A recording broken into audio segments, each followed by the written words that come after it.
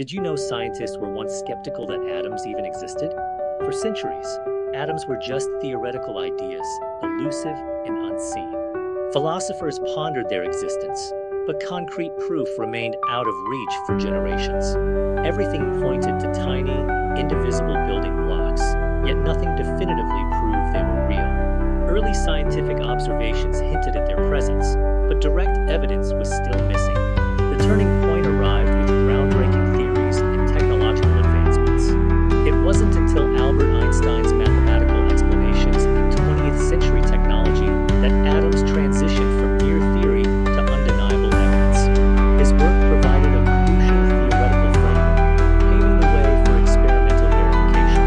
Today, we can finally visualize these fundamental particles with incredible clarity. The road to proving their existence was long and arduous, spanning centuries of scientific inquiry. Science isn't just about accumulating knowledge. It's about embracing skepticism that ultimately leads to profound truths.